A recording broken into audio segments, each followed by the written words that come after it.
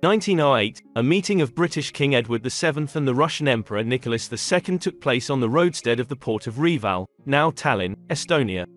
Edward had previously been to the capital of Russia, in 1894 at the wedding of the Russian future Emperor Alexander III, but then he was in the rank of the heir to the throne.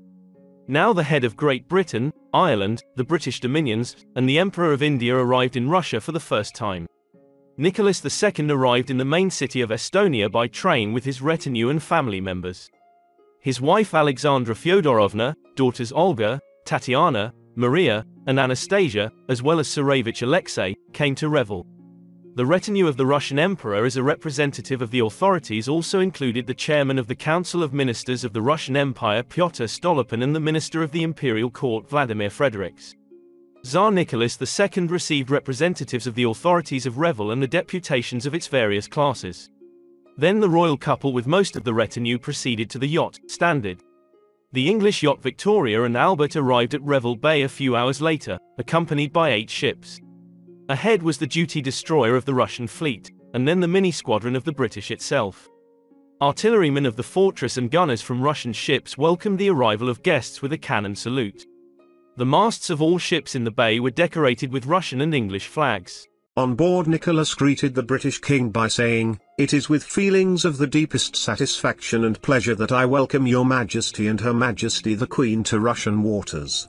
I trust that this meeting, while strengthening the many and strong ties which unite our houses, will have the happy results of drawing our countries closer together, and of promoting and maintaining the peace of the world."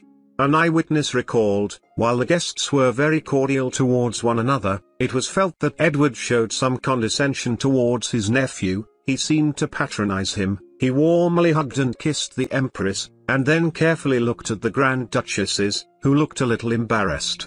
Then he went up to the heir, Alexei, took him in his arms and kissed him. The King of Great Britain, Edward VII, and the Tsar of all Russian, Tsar Nicholas II, discussed the implementation of the agreement on Afghanistan, Iran, and Tibet. Edward also complied with the request of the banker Castle, contributing to the placement of his loan in Russia. Edward VII granted Tsar Nicholas II the rank of Admiral of the British Navy. In addition to this title, he was granted this wonderful sword. On the blade is the English inscription, "To His Imperial Majesty Nicholas II, Emperor of all the Russians, from his affectionate uncle Edward Reval 1908. The Dowager Empress Maria Fyodorovna was delighted to once again meet her beloved sister Alexandra, the British Queen, with whom she maintained a prolific correspondence throughout her life. A luncheon was served on the Dowager Empress's yacht, the Polar Star, but no speeches were made at this affair. The menu was traditional for such occasions. At 8 p.m., the hosts and guests gathered together for a state banquet on the imperial yacht Standard. During dinner, the orchestra played while the monarchs made official speeches, both in English.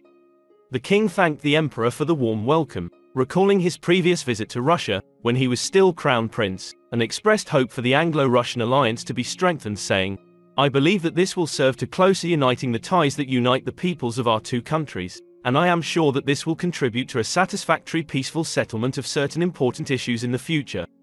I am convinced that this will not only contribute to a closer rapprochement between our two countries, but will also help maintain peace throughout the world," Edward VII said. Early in the evening, boatloads of German and Russian residents steamed about in the roadstead and serenaded the imperial and royal visitors with national folk songs. After the sun set and darkness set in, the warships were all illuminated, and the imperial yachts Polar Star and Alexandria displayed special electrical effects. The following day, the Emperor and Empress received a delegation from Reval, after which they again received British guests at lunch, during which a misunderstanding occurred. The king turned to the Empress and joked about the terrible accent with which the Grand Duchesses spoke English. The criticism hurt the Empress, especially since the king himself spoke English with a clear German accent. But the conclusions were made, and soon the Grand Duchesses were appointed a new English tutor, Charles Sidney Gibbs, who after the revolution would follow the imperial family into exile to Siberia.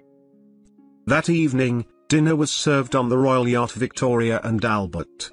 Shortly after the imperial couple's arrival, the king faced a dilemma. Who will accompany him to dinner, the Queen or the Dowager Empress? English protocol required that the sovereign's wife should precede the Dowager Empress, but this could offend Maria Fyodorovna, who was also his wife's sister. On the other hand, if the Empress was forced to take second place, she might well take the opportunity to leave. The king handled the situation with his usual aplomb. Taking both ladies by the arms, he declared, "Tonight I will enjoy the unique honor of inviting two empresses to dinner." After dinner, the king and his imperial guests sat in comfortable chairs, coffee and liquor were served. Around midnight, the imperial couple, having said goodbye to the guests, left the Victoria and Albert and returned to the Standard. Those who learn about this meeting between Nicholas II and Edward VII have a completely logical question about why it took place at sea, and not in one of the Russian cities. Historians have found at least four main justifications for this. First, Edward VII loved to do maritime affairs and was very happy to accept the offer to visit Russia in this way, but he feared for his life and the lives of the members of the delegation because of the unstable situation there after the revolution of 1905.